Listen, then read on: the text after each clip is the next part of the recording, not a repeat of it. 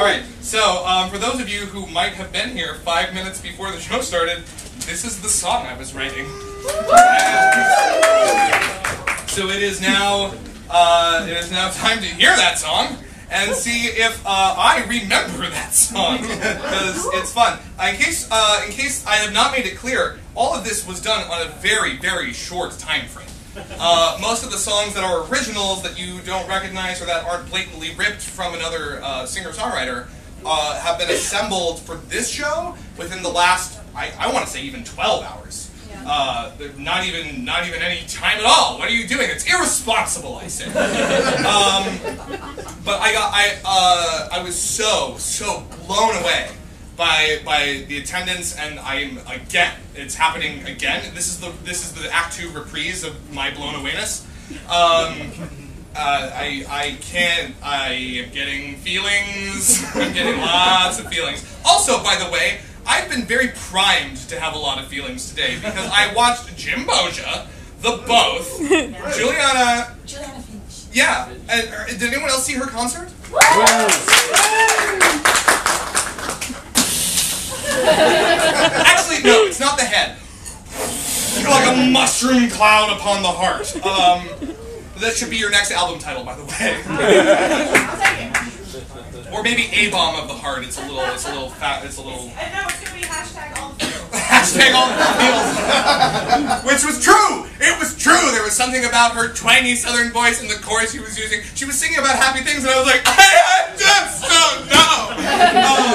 I had a lot of feelings. So fresh off of that, I was gonna write a song about cats are white people. But that didn't happen.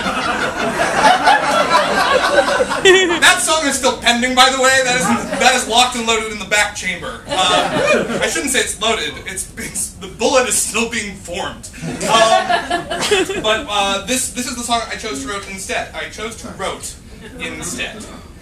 Good night, everyone. I can't get out. There's no way out. Someone get him another gin. Somebody do not get me another gin. Do you see what's happening already? Alright, here we are.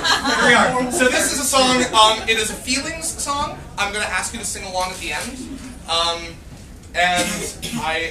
It's a very, okay, so I've already overshot myself. So the, great. So I have a story to tell you about this. So I told you before about how I did music all my entire life, and then was like, haha, no, hate that, awful. And I ran as far as I could in the other direction and had a time. And actually, I found a great thing in that other space, which was amazing, and I like that.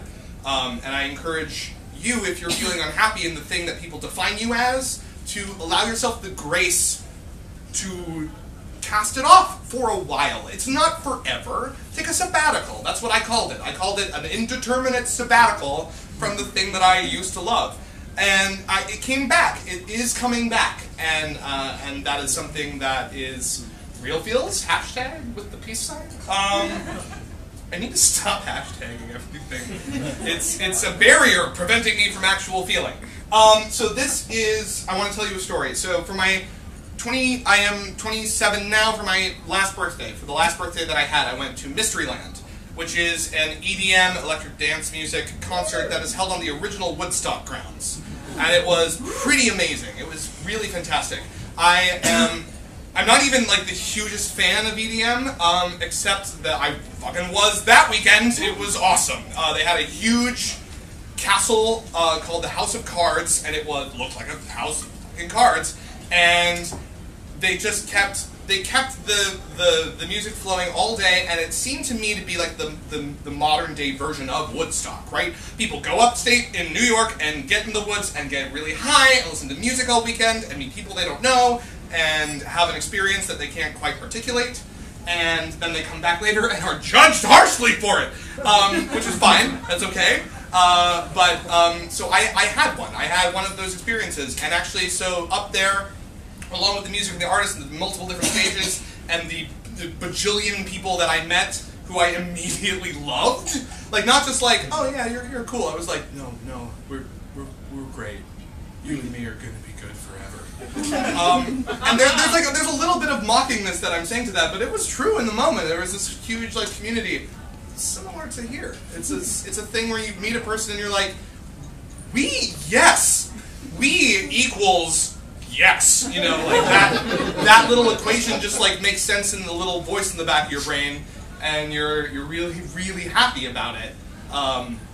So that was happening the whole time, and there were art installations around the grounds. And my favorite one was this. It looked like a radio aerial antenna that had kind of been chopped off about 25 feet, and it sat on the ground, and it was a tree. It was a metal tree, and on this tree there were branches. There were like foil paper leaves, and the whole point, as Woodstock as it sounds, was to pluck a leaf, take a Sharpie from the trunk, write a wish for a better world on the leaf, and reattach it to the tree. So it was a tree for a better world, and I hear some of you rolling your eyes, and that's okay. But you have to understand that for me it was something that I loved, and it glue at night, it glowed at night. It glue at night, okay? It turned into a sticky adhesive at night. Finger guns across the audience. All right, so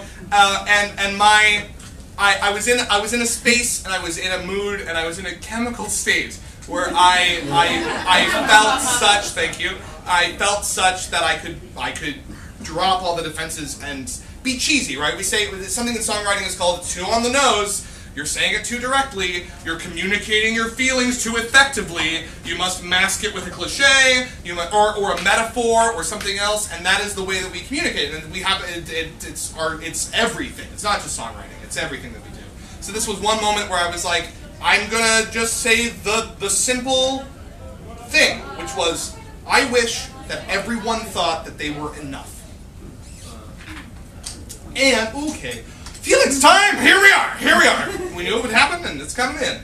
We're stretching up for the feelings. So this is my song, which is on the nose. It's communicating directly, and it is called Enough. And I will ask you to sing along at some point. I think you'll know when.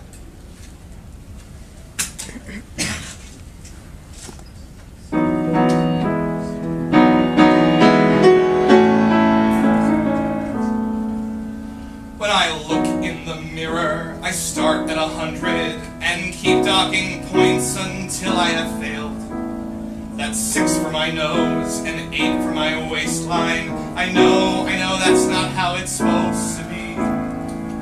But way fuck too often I find myself hanging from the wish that I wrote to a big metal tree.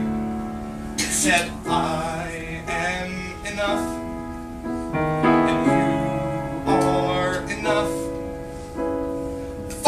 We're both way more than enough. We're magnificent, powerful, free. The words are remarkably simple to write when you're high with a big metal tree.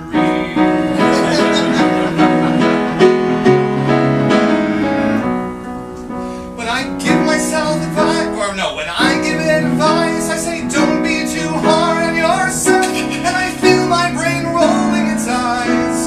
Didn't I pound about music for 36 months because the world didn't bow down to me? What right do I have to look down my fat fucking nose at those who don't subscribe to the tree?